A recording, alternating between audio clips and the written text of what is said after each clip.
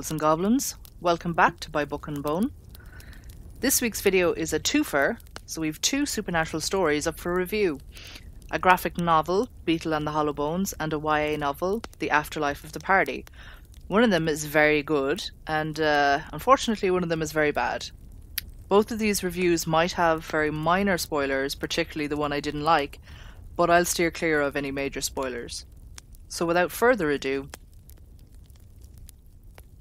Beetle and the Hollowbones by Aliza Layne. What is it? Beetle and the Hollowbones is a supernatural graphic novel that goes hard on the cottagecore goblincore mix. It's suitable for anyone from about 9 and up, middle grade if you're American. The general premise is that an apprentice witch is trying to save her ghost friend. The mall that they haunt is about to be demolished and they can't leave.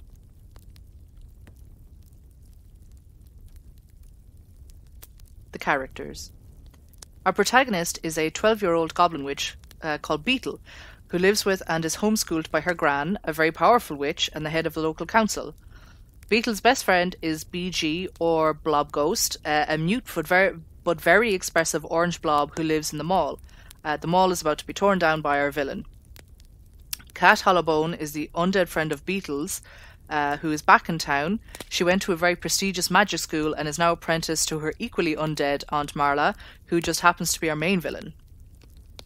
Though you could argue that several of the characters aren't particularly deep, they're so charming that it really doesn't matter. Plus, I mean, for a graphic novel, there's only so much that can be done when it's not serialized, and I think Aliza Layne made the absolute most of her characters. Gran is my favourite, by the way. The adorable but badass elderly goblin witch is a character type I did not know I needed. The artwork. The artwork is absolutely gorgeous. I love this style and the colour palette. I love when the artwork of a graphic novel and the story are completely intertwined. Colour is like a really important component of a graphic novel for me. I really love, like, either it could be matching or juxtaposition in colour, but like really good colour work will always, like, I'll beeline for it.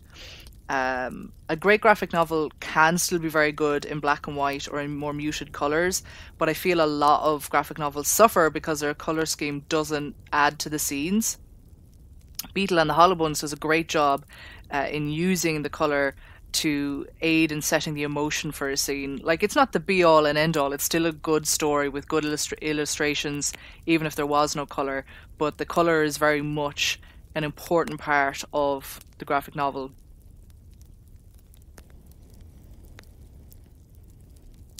The story.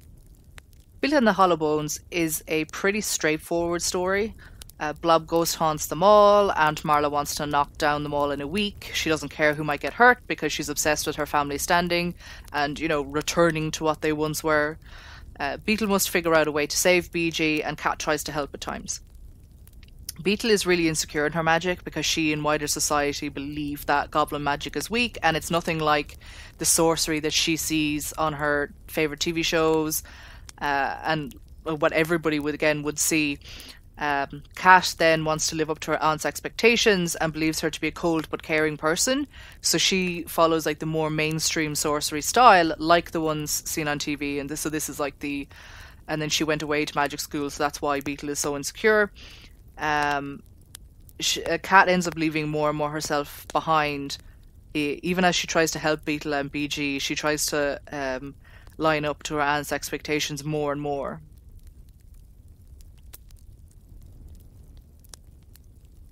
The verdict. This is absolutely a 5-star read. This graphic novel is worth picking up on the vibe alone.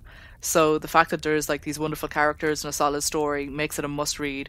I didn't go into the world too much, but the panel artwork has so much going on that you get a real glimpse into more than is just a story.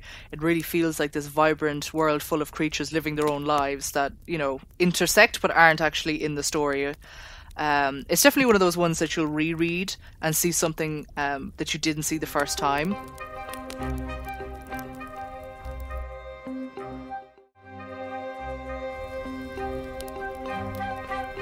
The Afterlife of the Party by Marlene Perez. What is it? The Afterlife of the Party is a paranormal urban fantasy romance book. It's not really sold as a romance. It was meant to be more action adventure, but the romance is so in your face that the rest of the book kind of might as well not happen.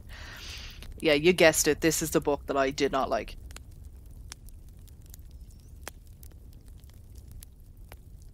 The characters. The characters were inconsistent, I think is the nicest way I can put it. There's quite a few, and I think we're meant to have a sort of good guy team versus the bad guy team vibe, but most of them were so paper thin that the only thing distinguishing the vampire battling girls were their names. They might as well just have been one character, to be honest. Tansy's our main character, and she's like super special and powerful, but she doesn't know it.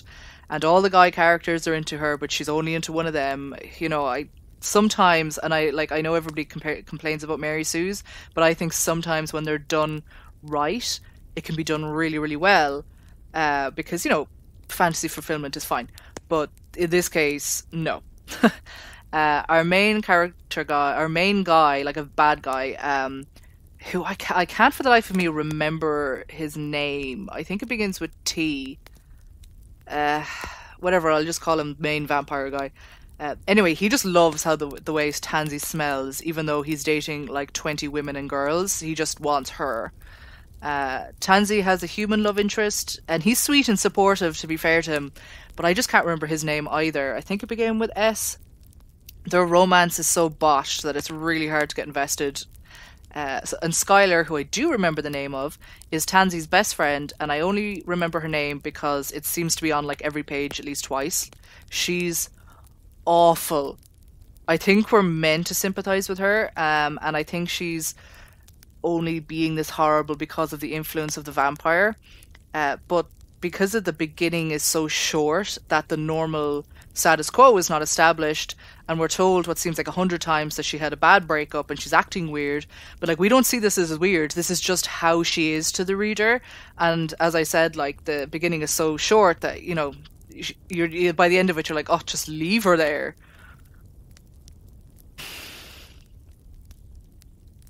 The story. On the face of it, the story is Tansy and her guy friend travelling across the country to save Skylar from the thrall of a vampire rock band. They have several adventures along the way and a romance. Sounds inoffensive enough. And the story itself wouldn't be too bad if it wasn't for the writing. The awful, barely edited writing.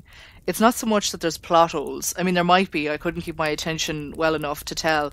But there's so many obvious continuity errors that it makes it really difficult to understand the space in which the scenes are playing out. One major one, I think this is the one that made me realise that this would not be a 2 or 3 star read, was in a scene where Tansy has been captured, and in the beginning of the scene she's like, oh, she's hanging up from the ceiling, and I think it's unclear if it's upside down by her wrists or by her ankles, but then like 2 sentences later she's actually tied to a chair in the middle of the room and she escapes from that. But it's not like 2 different scenes, or she's not fading in and out of consciousness. It's just that somebody didn't catch that in editing, and it's just like, well, which is it? Like, is she hanging from the ceiling or is she sitting in the chair? This informs the reader on how her next movements likely went when she's escaping. And like, this is just an example of several times where it's talking about like the fighting that they're doing and all that, but it just, you can't, there's no grounding. They might as well just be floating around in space, just like flinging their arms around. You don't actually know like any grounded information. And I mentioned before, Skylar seems like a terrible person, but we're meant to care. Well, I think that, as I mentioned, like, I think the reason for this is that the status quo section of the book is so short before the inciting incident. So we have to find out that Tansy's a witch, that her gran is a witch, she has a crush on her friend, who just broke up with his girlfriend, and then Skylar was also broken up with some time ago and hasn't been the same since, and they're on the way to the party, and we find that all out in the car on the way there. So we have no idea who anybody is, and we just get all that information dumped on us. And then we just have to accept, oh no, it's actually, they're acting weird. It's like, okay, but, I don't know that.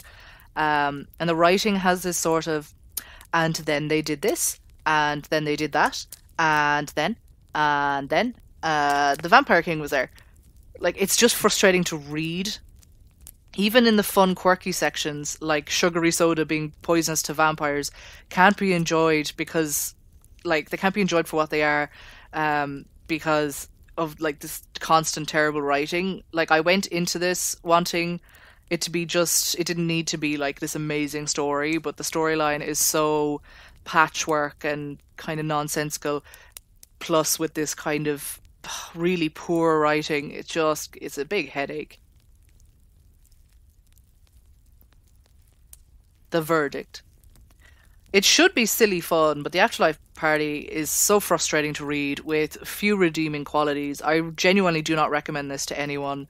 I I don't think anybody would really like it. Like, I like kind of silly vampire books, or like, romances or supernatural romances. Like, they don't have to be, groundbreaking to be fun. Like, they can be good 3 or 4 star read with, but this isn't the case of that. It's just frustrating and confusing in parts, and ugh.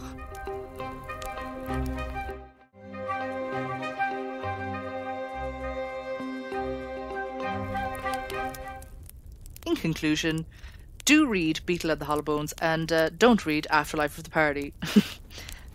In all honesty, though, I'm not going to tell you what to do. If you can overlook bad editing, you might like Afterlife of the Party. It does have silly moments that could be fun. Maybe borrow it from a library, though. Have any of you already read either of these books? Did I get it spot on, or do you think I missed the forest for the trees? Be sure to let me know below, and if you want to see more from me, please consider subscribing. I have some interesting videos in the pipeline, so I'd love if you were around for them. Thanks for watching, and I'll see you next week.